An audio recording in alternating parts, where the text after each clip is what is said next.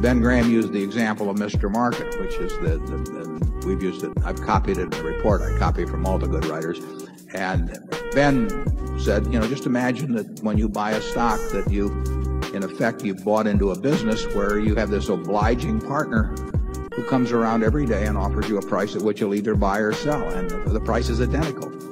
And no one ever gets that in a private business where daily you get a buy-sell offer by a party. But in the stock market, you get it. That's a huge advantage. And it's a bigger advantage if this partner of yours is a heavy-drinking manic depressive.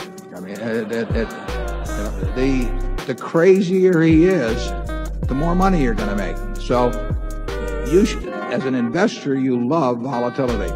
Not if you're on margin, but if you're an investor, you aren't on margin. And if you're an investor, you love the idea of wild swings because it means more things are going to get mispriced.